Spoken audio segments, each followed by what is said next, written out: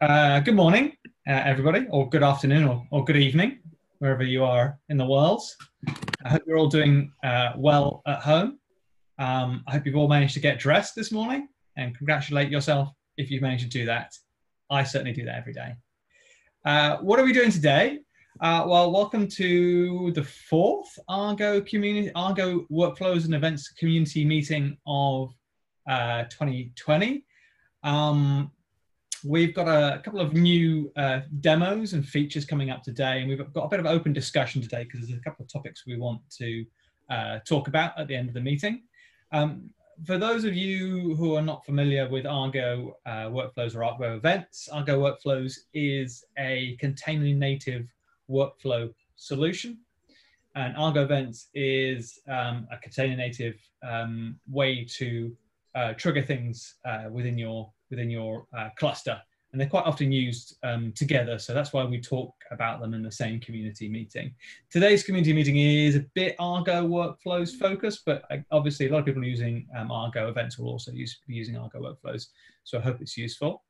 So who are we? Well, my name's Alex. I'm a principal engineer at Intuit working on Kubernetes. I was about to use a long fangled word for Kubernetes, but that's what we're working on. And I work with Bala, Derek, Alex, Jesse, and Simon. Hi, Simon. On Argo project, which we are very pleased to have recently been accepted into CNCF. And Argo project is a group of container native Kubernetes solutions. And so the ones you've most likely heard of are Argo Workflows, Argo Events, and Argo CD. We are recording this, so people will have to watch it or share it with your friends afterwards. And if you want to ask questions, there's a couple of different ways to ask questions. One is to ask it using your voice, unmute yourself and ask your question, or you can ask in the chat channel that we have here on Zoom.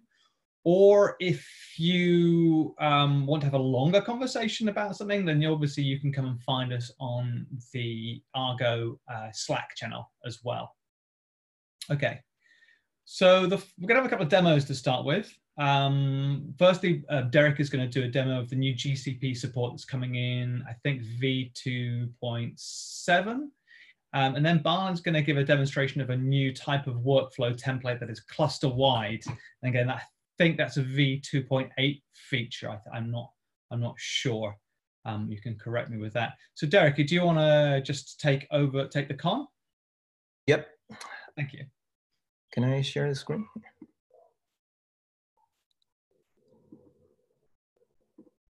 I think Alex, you need to stop sharing before I do that. Thanks.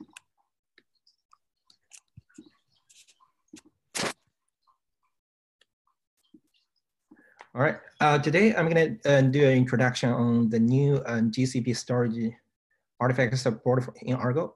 We are introducing some new spec for the artifact configuration. We used to do GCP storage artifact support by using S3 compatible API, and you need to configure the interoperability in your GCP console. And people complain they cannot use workload identity if I'm running my workload on GK cluster. So now you can use a new spec to do that. I'm gonna make the demo very quick and then leave more time for the rest topics. We're gonna look at the real example. So can you see my screen? It's a terminal. Yes, we can. Good. GCP, all right, this one.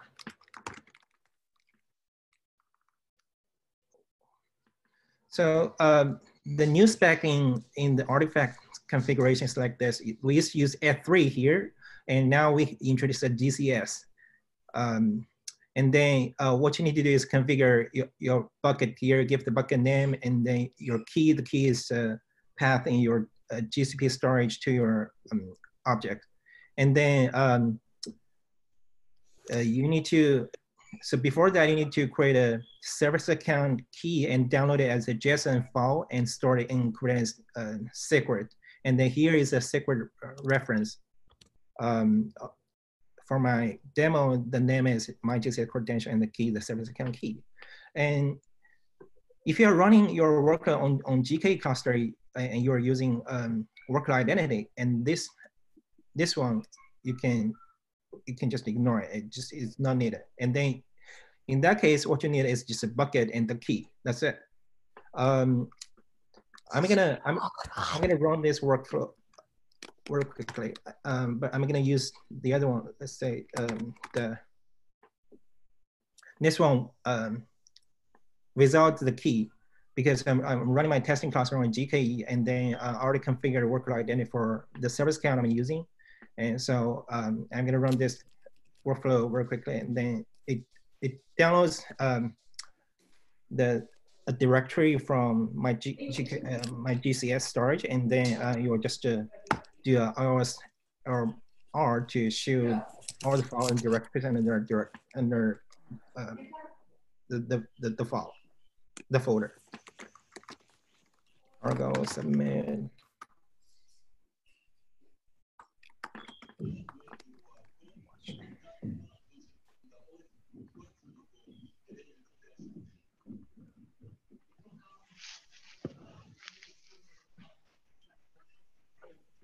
Right down. Let's do the Argo. So basically, to print it out on all the files and sub files, subdirectories under the target that's specified in the spec. You can use it as you can use a file or a directory. It automatically check it, and that's it. Any questions for that?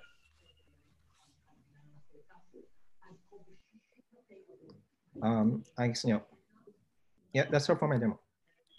Thank you, Derek. If you guys got any questions about that, just obviously drop them in the chat, or come and find out about it afterwards. I think there's some documentation we have this for, Derek, don't we? Like a guide or examples? Yes, we do have the documentation for how to configure GCS storage, GCS artifact in our cluster. Cool. Do you want to drop that in the chat room so people can yes, read up on that? That'd be fantastic. I'm going to send the link in the chat room after this. Brilliant. Is that in the current version? Oh, we have a question? Yeah, is this in the current version or which? I think latest version, we already support it, 2.7.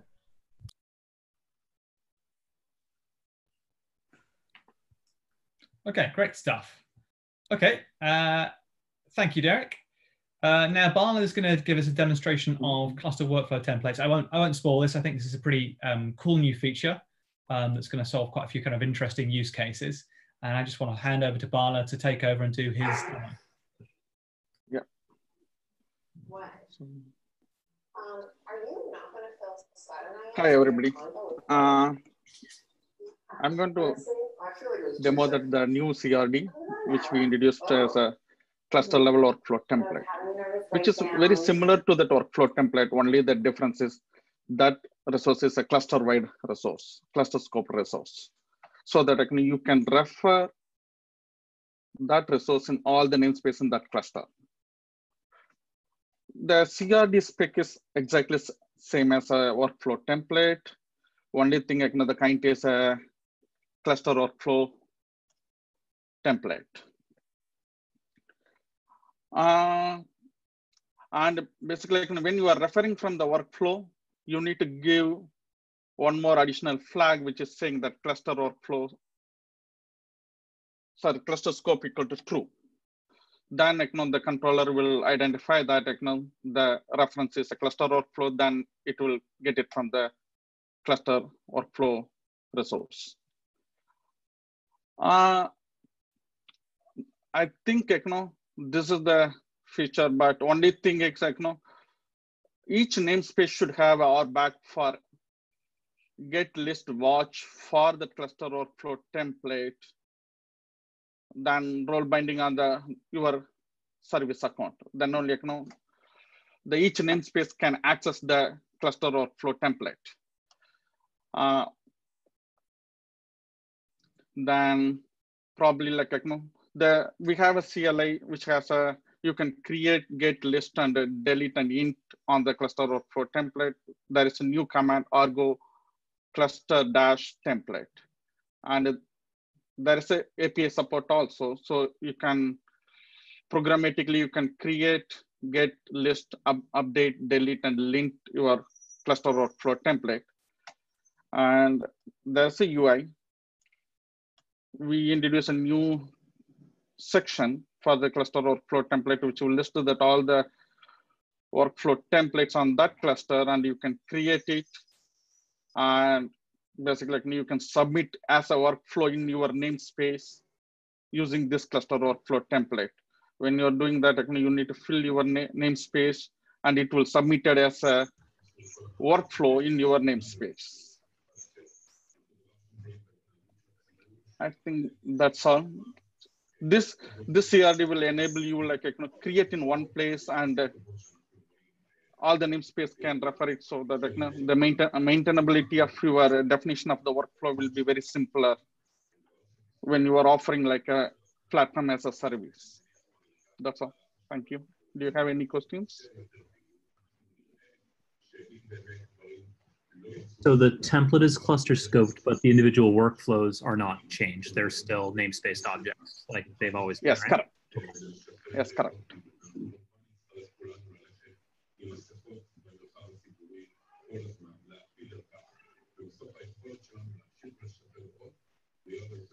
Thank you, Bar.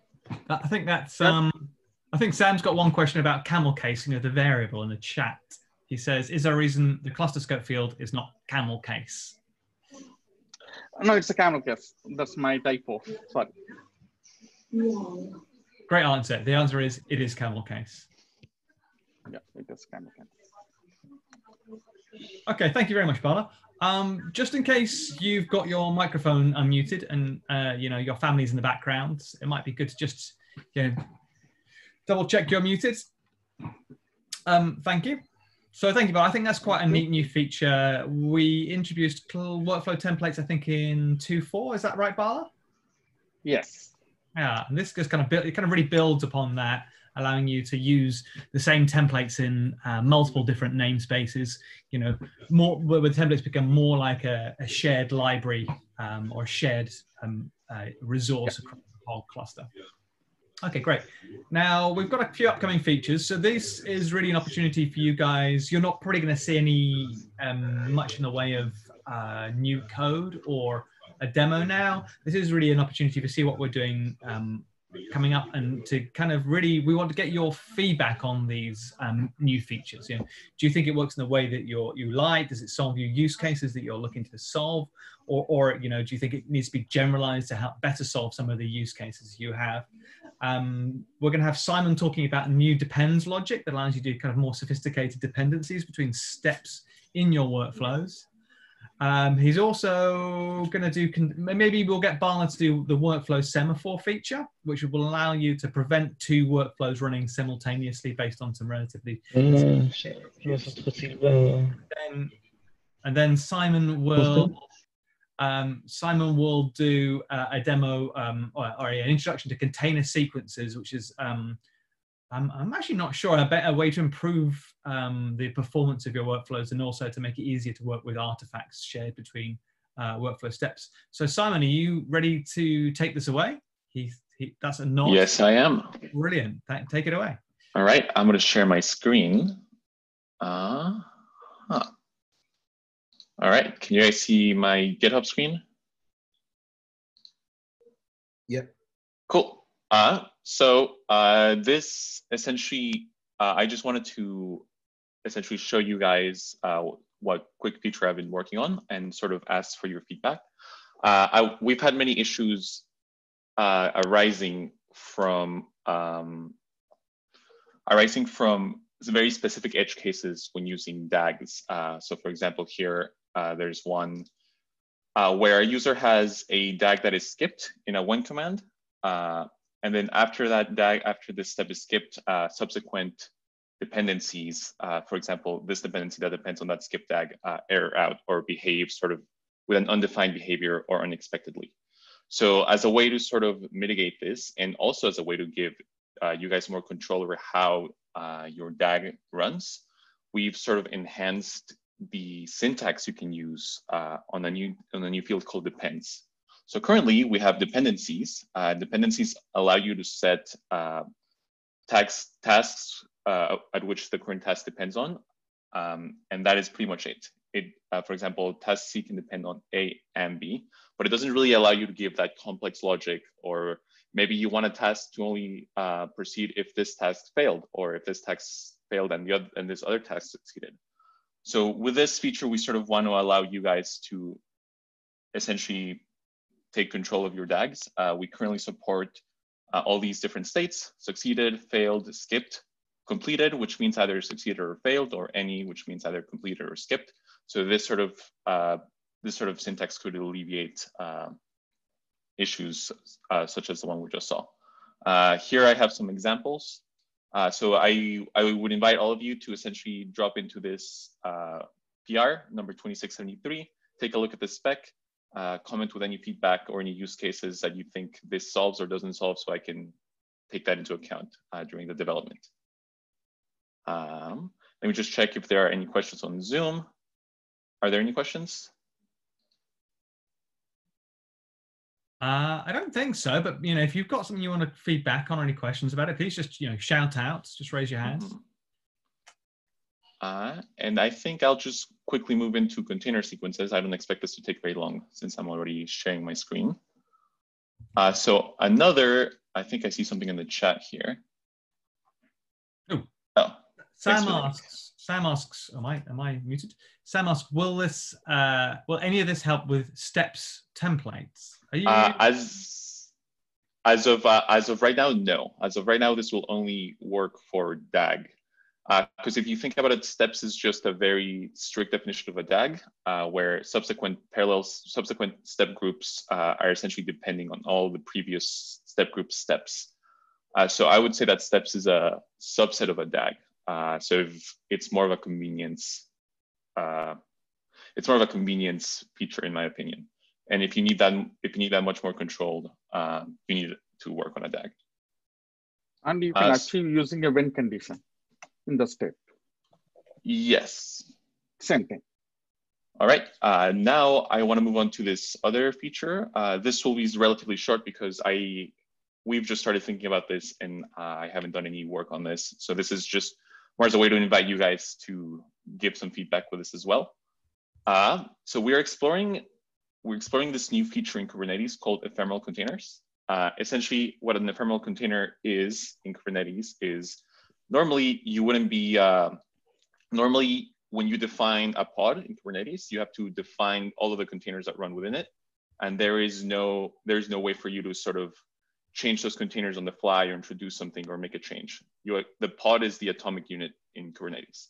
But this new feature called ephemeral containers has surfaced, which allows you to, in some specific circumstances, sort of bring up and tear down containers within a pod. And then we want to explore using this feature to essentially exploit it to be able to run sequences of steps with different containers inside a single pod. So why would this be useful? Mainly, it allows you guys to run your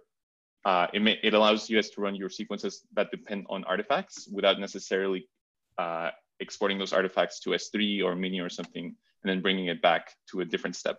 So essentially, it's a big performance improvement. This is sort of how I would envision this to run, pretty much similar to a steps template. Hopefully, it's possible in the implementation for you guys to just use your existing workflows to change from steps to sequence. And then the only difference will be that everything will run in a single pod or node. And then you'll get an output out. This is still very much only an idea. I can already think of some challenges that we might have to run into. So just don't take any of this for granted. And also, if you guys have any ideas of use cases or limitations, please drop into 2551. And yeah, just let me hear them. So this is it for me. Let me open the chat to see if there are any questions.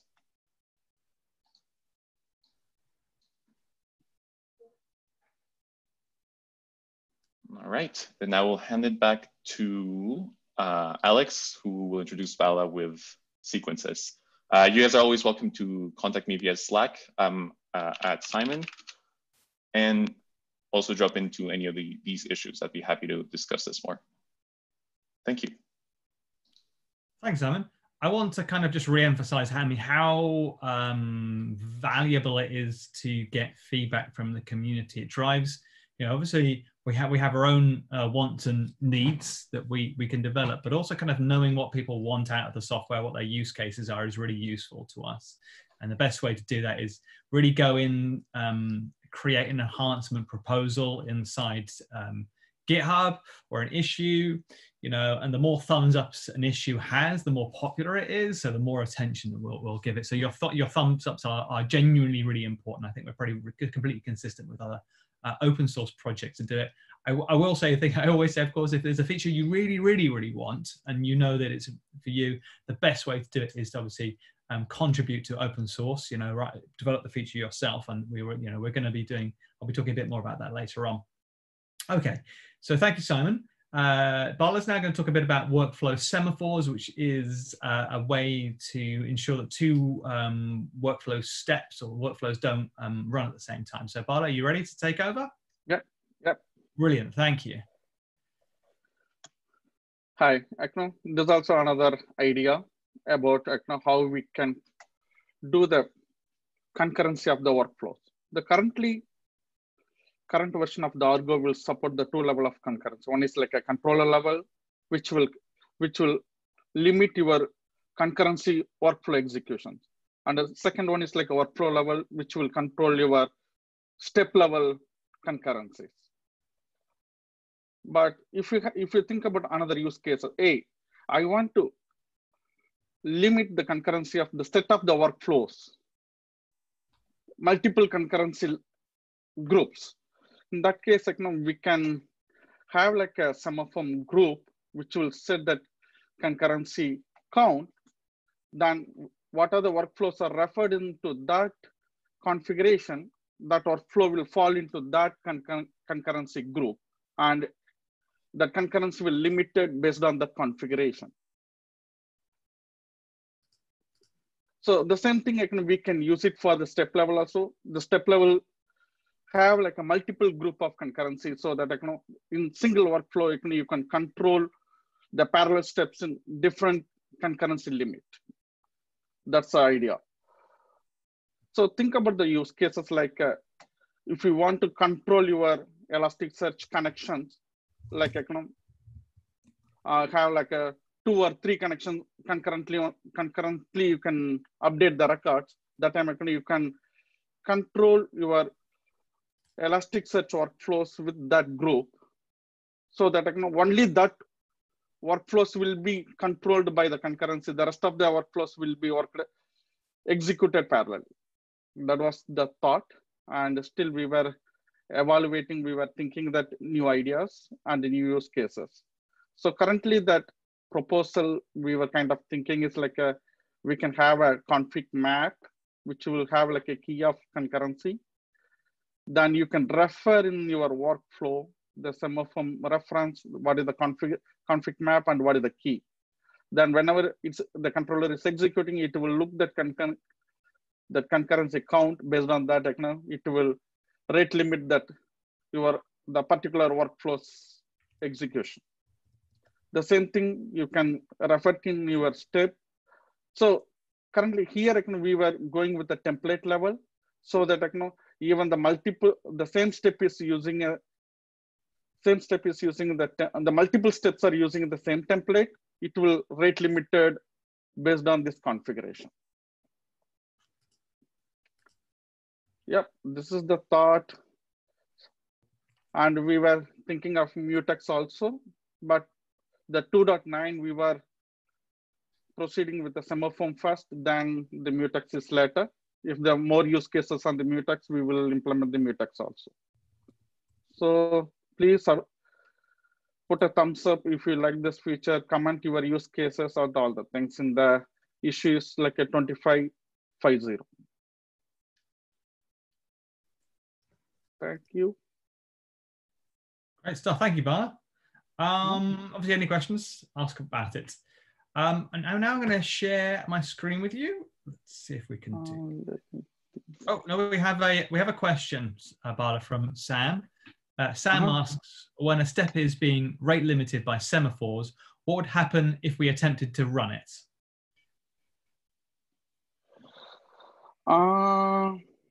It should just be pending. It will go to the sleep.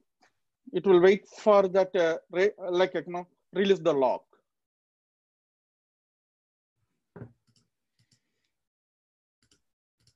Are you talking about workflow or are you talking about the step? Step will be in the pending state. Yeah, I would argue that if the semaphore is at the workflow level, then the workflow remains pending. If the semaphore is at the step level, that step would be marked as pending. Yeah, it's probably worthwhile just noting that there are actually two semaphores in this specification, aren't there? One that prevents two steps running concurrently, which I guess that solves a use case where perhaps your two steps are using one expensive resource that you only have one of, and one to lock the workflows for the same kind of reason that, within that workflow, or generally that whole workflow, you don't want that to run at the same time as another workflow because they're using the same resource. I'm going to drop in the issue, Bala, 2550, I think you said. Yes. We have another question, Bala, from Eric. Eric asks, can we use variables that are included in the template to limit semaphores to when the variable is called with specific workflow level? I have a question for Eric. Is this the kind of, you have a workflow that's quite generic. For example, it checks out a Git repository, but that workflow is parameterized on the repository name, and you want to only lock them if two workflows or two steps if they're accessing that same parameterized resource. Is that right? Yeah, the thought is if you have two commits to a Git repo and you're executing Docker builds, in order to minimize your number of runs per that user, you would then have it run after the current build finishes. I think the config map you can parameterize. That's a thought. We can parameterize that the config, the key basically.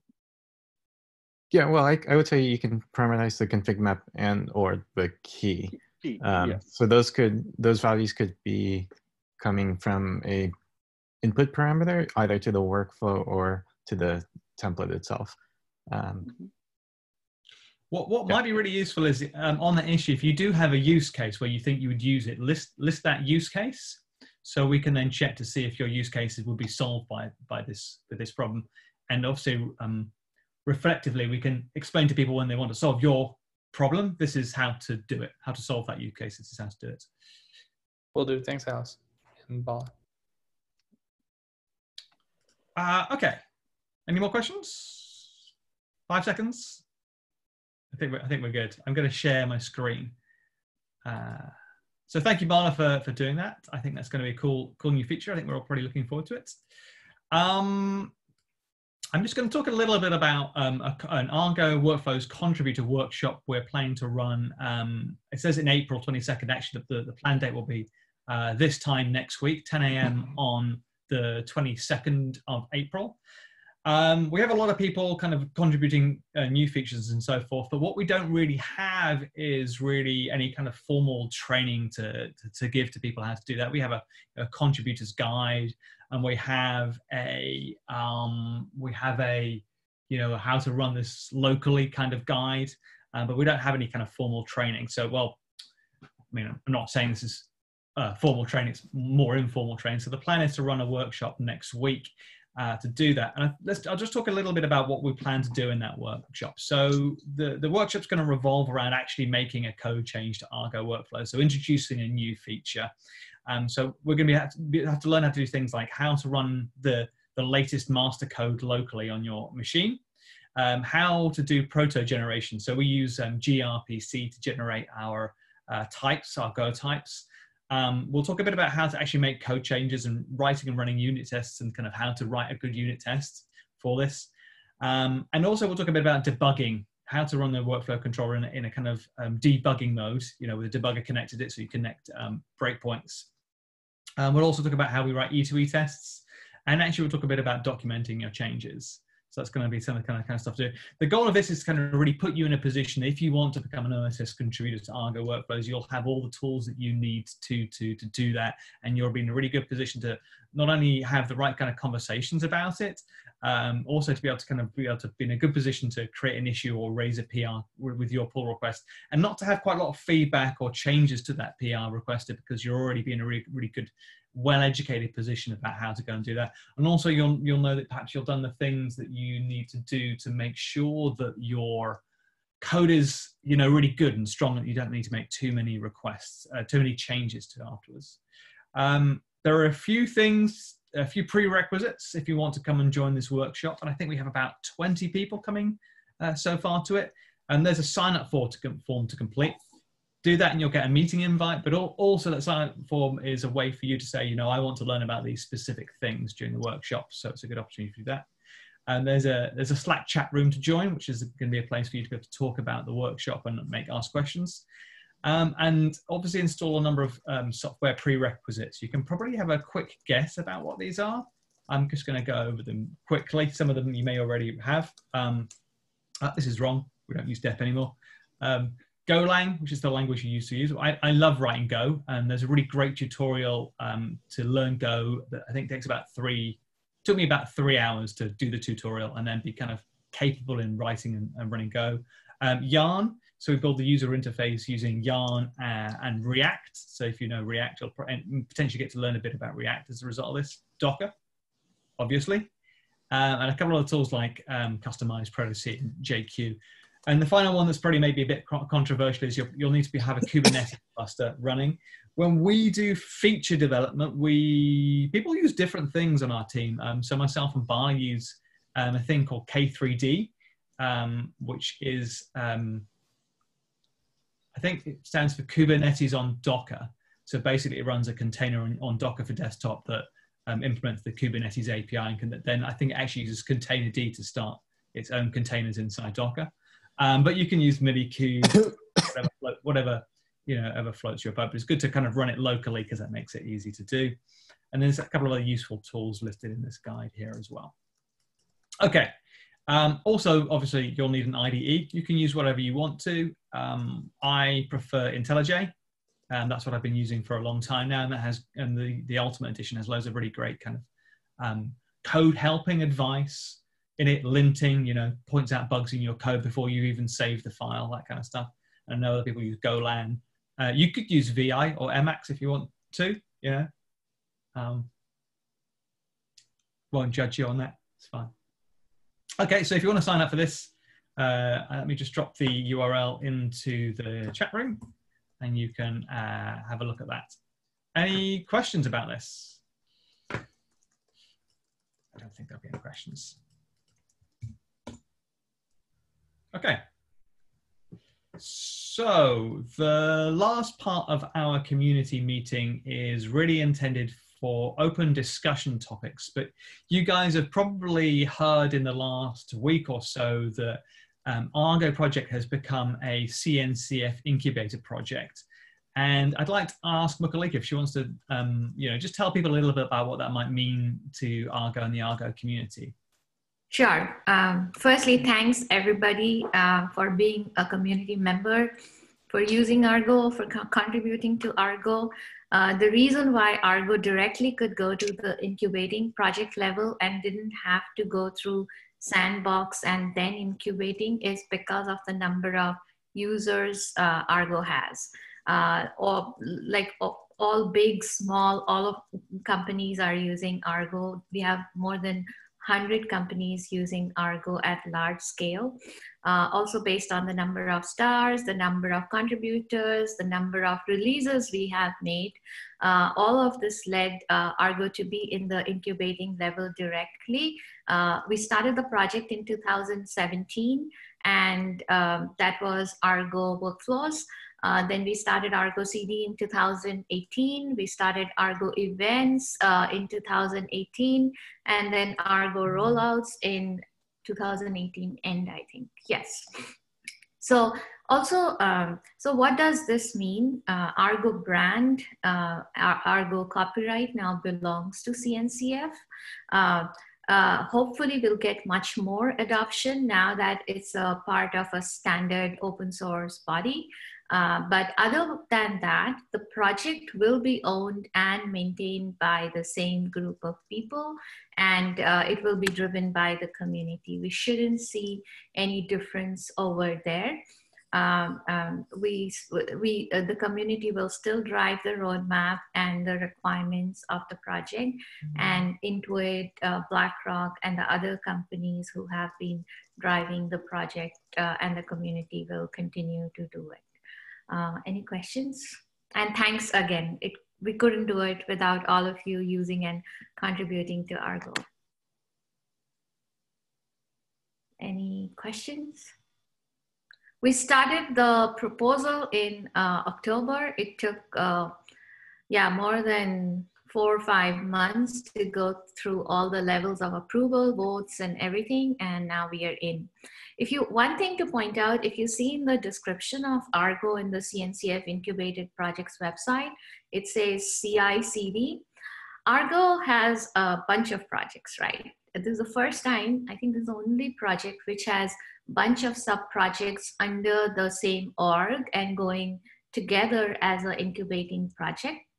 Now, there is no category, there was no other category to describe all of these projects together. So right now it's grouped under CI/CD because people understand that, and Argo CD is focused on CD, and some of you supposedly even use Argo workflows for CI, but I know a lot of you use Argo workflows for machine learning and data processing, and I wish there was a better way to describe the whole set of projects, but right now it's grouped under CI/CD.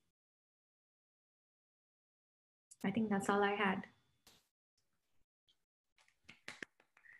Thanks, Mukalika. Just clapping on my own here. It's candle after. I'm just going to drop a link into the chat room. Yes. Thank you. Read a bit more about that.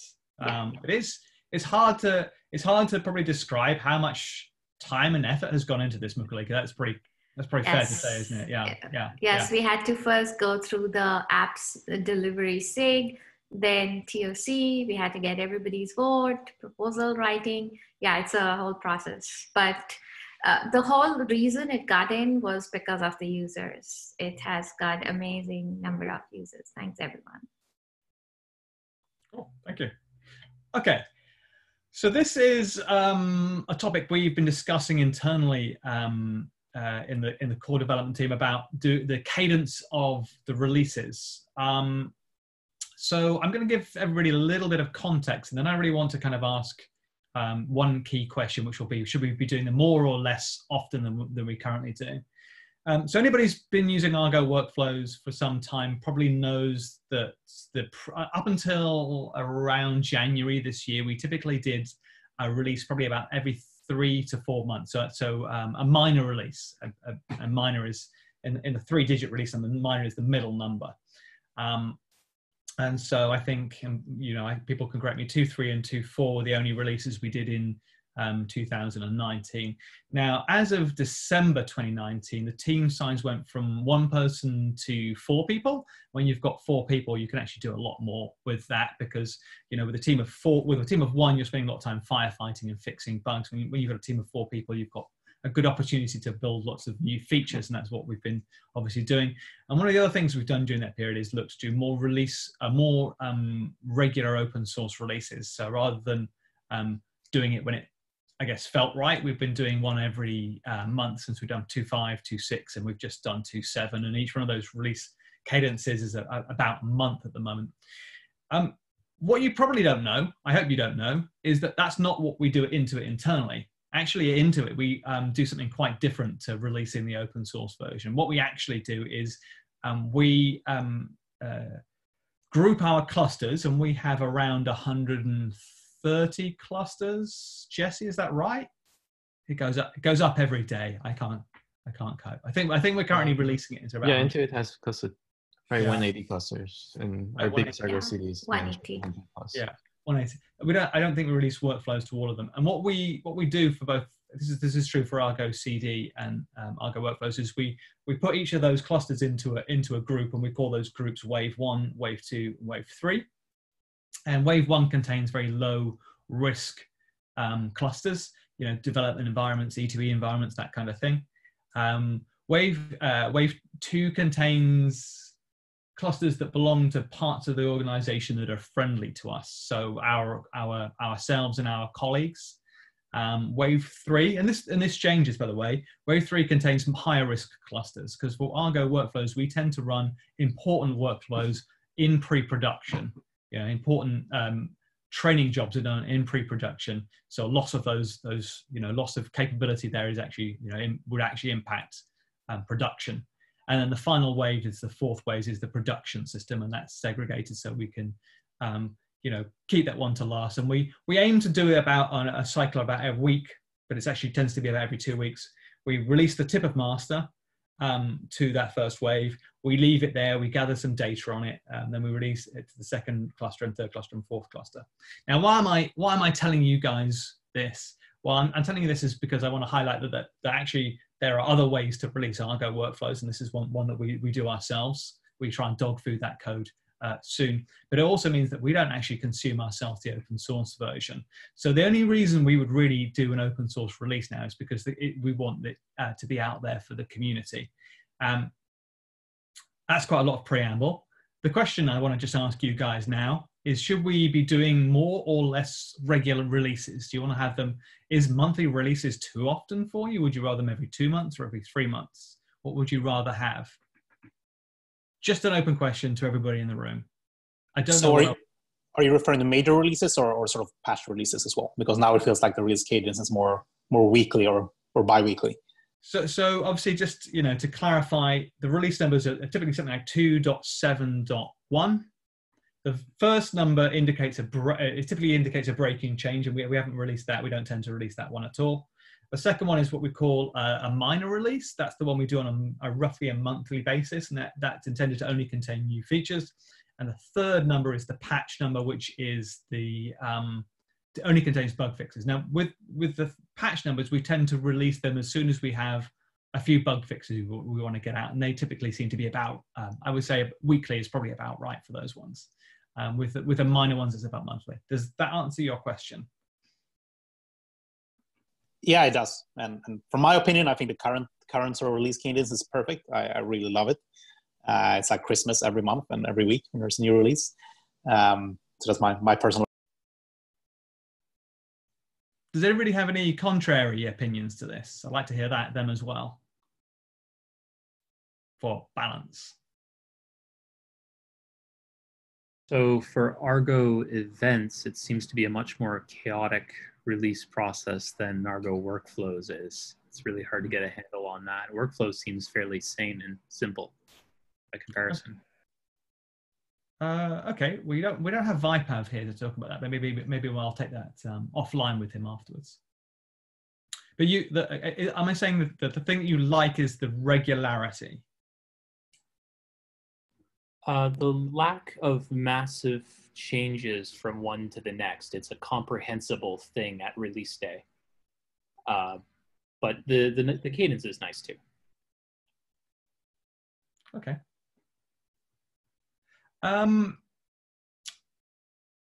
Okay. Thank you very much for that. I don't know. We'll take that away and have a think about that.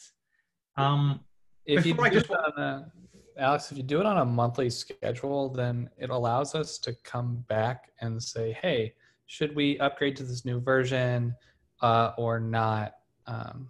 And we know when to come back to look, because we might just be doing our normal work and not be checking for a release. Okay, right, that's good.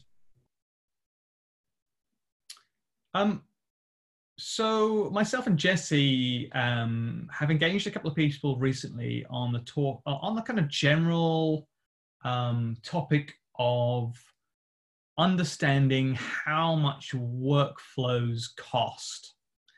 And what we did in version 2.6, I think it was pretty much the last feature merge that was add a thing called resources duration, which is appears at a pod level and a workflow level that basically takes the amount of it takes the amount of time that the pod ran and multiplies it by the amount of resources that it was requesting. So if it, typically that's 1 gigabyte of RAM and X many millis of CPU, and just presents that as a summary number for the whole workflow. And we had a really interesting conversation with a company recently about the differences between requested resources and actually used resources. So you can with Kubernetes you can request more or less resource than you actually use, and we can kind of make a guess on that. But actually, that's a really difficult thing to go and do. There are many kind of things that can go wrong with that. And what we don't know, what we haven't asked, and what questions we haven't asked is how are people currently doing cost optimizations for our workflows? Is there anybody else out in the room today who's doing anything like this that could share with us what they are working on? I'm going to be really disappointed if nobody answers. I feel like the ratio of me talking to answers was completely wrong there. Okay, we have okay, thanks. So Omar says we don't do it, but when we will do it, it will be based, I think, on the namespace and label of the pods. Okay. Amit asks, do you mean who is calculating resource per workflow? I think the question I'm really asking is, how do you do cost optimization for workflows? And workflows can be very, very expensive to run, especially if you're doing very large data sets. And we want to kind of know how people are doing that so we can perhaps share that information with the community.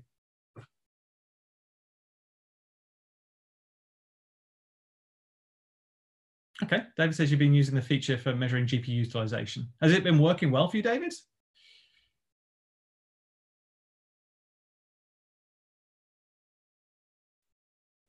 Okay, so it's very helpful. Okay, great stuff. I think we'll move on. Does anybody have any topics they want to talk about at the end of the meeting before we close out? Anything you're interested in? Any particular issues you would like an update on?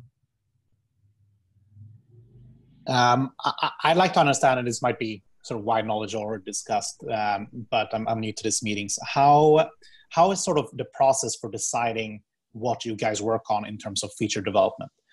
Is there a sort of an intuitive internal roadmap, and then you bring in things that sort of the community is asking for, or is it kind of like we're going to take in all the requests that we think make sense from the community and build it, or how is that direction sort of set? Mukalika, do you want to answer this, or do you want to leave it? Sure. So obviously, if there is a need, there's a requirement coming from Intuit, ML, or data processing teams, we will build that without breaking anything else, obviously. But we review all the top issues voted and liked by people, commented on, and we include those as well. Whether Intuit is using that feature or not. So far, that's how we have been doing it. If you all see anything missing, and that's why these community meetings are places, or on the Slack channel, if you see there is an important issue which is being ignored, but which will impact everybody, most of the community, which will help most of the community, please highlight those. But the process we follow is we review the issues once a month.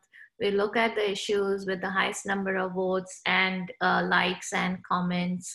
And of course, we may also review what Intuit's requirements are. And just to add, we are proposing these ideas as part of this meeting before, a lot of times before we start working on them, like case in point, the semaphore stuff, the sequence templates, those are things that we haven't yet started working on, but the proposals out there for people to review, comment on, and then so that it can be shaped in a way that benefits everyone. And also, if you see the last few releases, The contribution has been a lot from the non-Intuit folks of the community. So it's not that we are just building the requirements based on Intuit's need.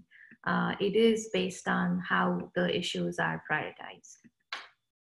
It's to add to what Makalika just said there. I think 2.5 had 60 individual contributors to it.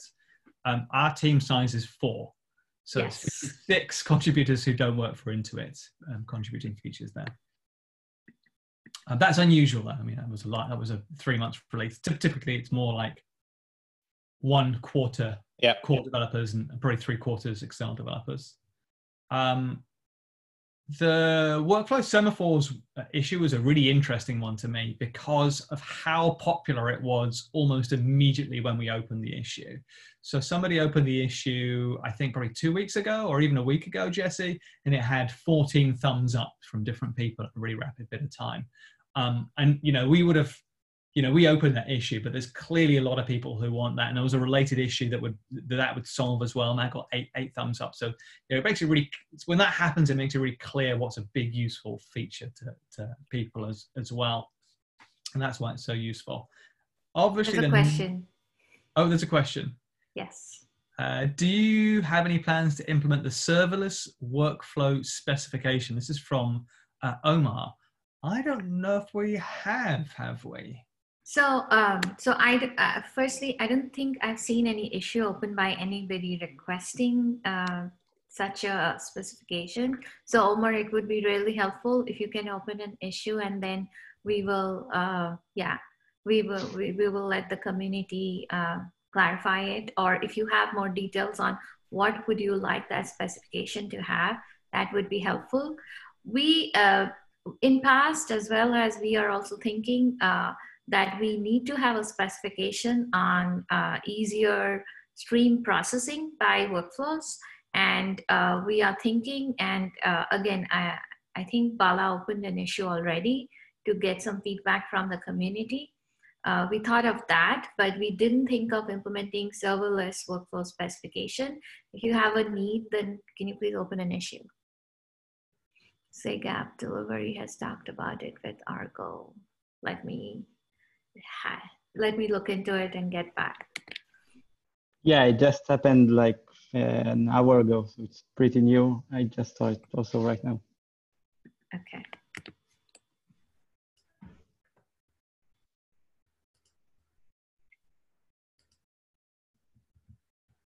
Okay. Is there any other topics that anybody else would like to talk about today? I did have a question about a missing feature. This might be the correct venue. If not, let me know. I came at Argo workflows having some familiarity with Apache Airflow. And for the most part, Argo is better and has a bigger feature set and such, unless you're trying to hack on like an isolated box, which is nice. But the one missing feature that's kind of bugged me, and this might be intentional, in Airflow, you can define a schedule for some ETL job, right? So say like run daily. You can do that with cron workflow as well. But you can also set something saying, I want that daily job or workflow or whatever to be run every day for the past year, which necessitates creating 365 instances of the workflow. Is that the backfill feature of Airflow? Yeah, yeah. Cool. And Argo Workflows doesn't have anything like that. You can go and instantiate those instances yourself off of a template or something. But why doesn't that exist? Is it unethical? Is it because no one wanted it? I would say there's, although you say Workflows has more features, I would actually say Airflow is actually more of a comprehensive, a higher level solution because it does include more comprehensive scheduling of Airflow jobs or whatever the terminology is. And this is also the reason why Argo events exists. So Argo events was started by BlackRock to address their scheduling needs for triggering workflows based on calendar. They have a calendar gateway because they need to schedule it, but they need to do a calendar in addition to like S3. And so events was doesn't do back history, right? Yeah, so I was just about to mention the backfilling. That's not a feature, I think, that exists in either of workflows or events. But I don't see how it could go into workflows simply because workflows has no concept of, like, I guess, calendars, right? I think events might have a place for something like that, but as an engine, I think workflows may be it may be out of scope. That does not surprise me. Where it ought to fit within the ecosystem is unclear, though, if anywhere. Right now, it's like in the client code that has to handle the data interpolation stuff. But if you all think that it's needed, can you open issue? Otherwise, Jesse can also open so that we don't miss it for future. Yep.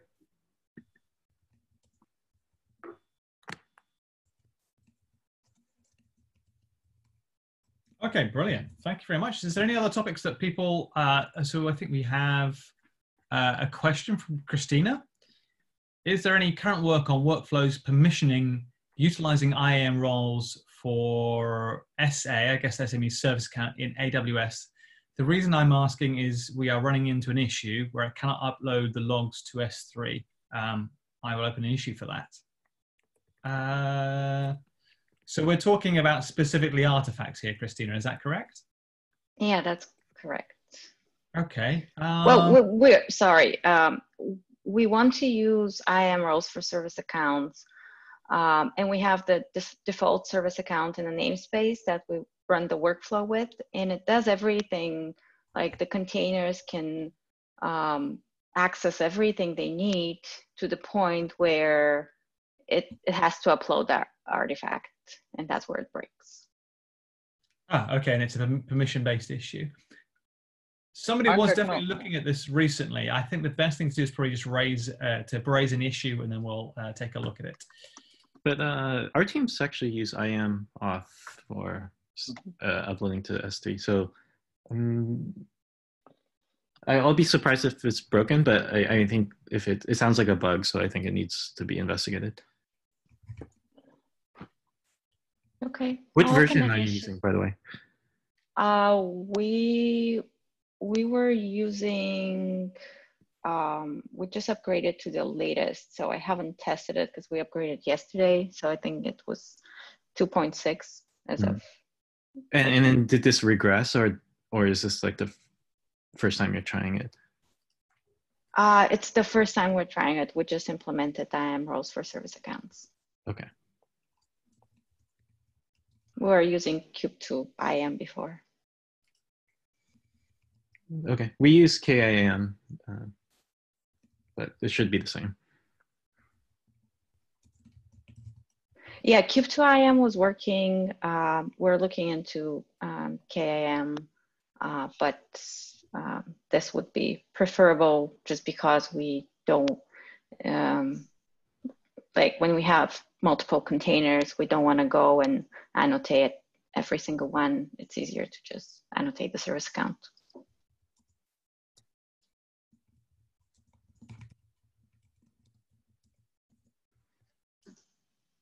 Okay. Okay, so we have another question from Amit. He says, I was wondering about large DAG workflows. We currently have more than 300 UI components, which we want to run in a DAG workflow. So I'm assuming by UI component, you mean you're building some UI component. When I submit the workflow, I get an error caused by etcd server request is large. And I was wondering, the solution for this is a thing called offload node status. Basically, etcd has a limit to the size of a workflow, which which is 1 megabyte, and a way to then make it possible to reduce the size of a single workflow between 1 megabyte is to break it up. One way to do that is to actually use templates for your workflow, so break your workflow up in multiple templates. That's a good first solution. If that doesn't work, then you can look into using offload node status, which stores some of the data of your large workflows in an SQL database. So you need to configure Postgres or MySQL to use that. Simon's just shared a link for this in the chat for you, Amit. So question for the people who run these large wide workflows, do you find the UI usable at all with this sort of size of workflows, or do you find a CLI useful, or is it purely sort of API access?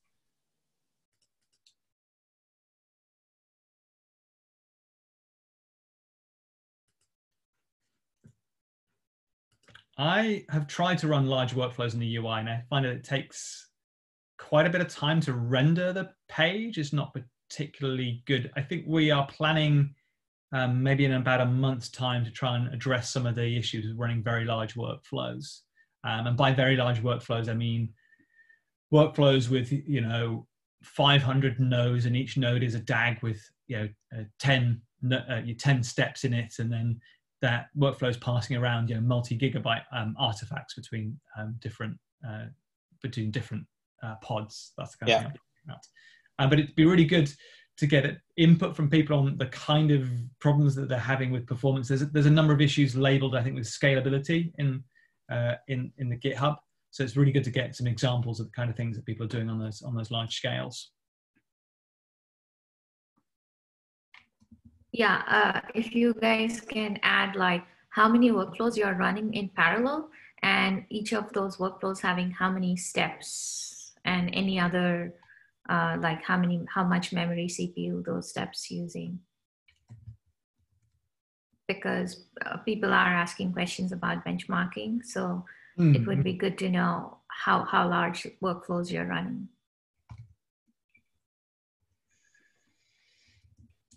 So would you want that in the ticket, and maybe some data from CPU usage for the workflow controller? Yes. The more we can know about the kind of workloads you're running, the better, really. The better able we will be to kind of test to the scale that we want to test to. I don't know if Jesse can speak to this. I don't know if we usually set out expecting these workflows this size, but we definitely want to be able to support them.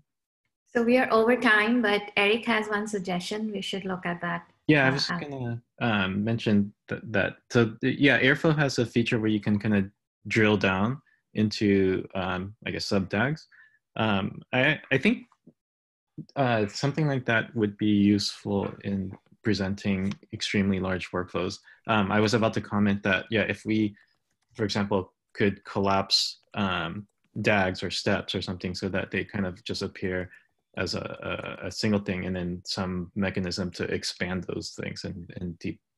So yeah, like a collapse feature which only shows the high level thing, and then clicking into DAGs and steps to expand those things, and so on and so forth. But that probably would go a long way to help people with the presentation issue. So we did add a couple of features in the UI in 2.6 and some more kind of minor UI tweaks in 2.7. If you go to the top right-hand corner of the screen, there's now a kind of filter drop-down on the view of the DAG, and you can choose which ones you want to view in there. There's an option to orientate it horizontally or vertically, and an option to zoom out 2 times, so you can improve it. I don't know if it scales to 1,000+ node workflows yet, but it certainly should make it easier to view those things. Yeah, and the other thing, we could even have maybe some implicit behavior where a workflow with 100 nodes plus nodes automatically is collapsed by default, versus like a smaller workflows was just kind of shows us everything. But let's file an issue for that UI improvement, and then track it there. I think we might have an issue. I'm going to ask everybody to add their comments today to that issue, if I can find it now. It's going to almost be, so they're all labeled with scalability to identify them. Just there's quite a few of them here. This one. This will be a good one to comment on.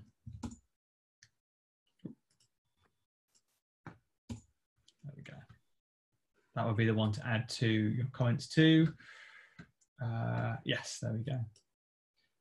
Yeah, we do want to hear about this. I'll probably copy and paste your comments from this as well. Okay. Is there any other topics anybody would like to talk about?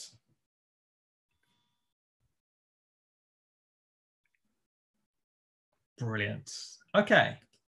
I'll let you all get back to, you know,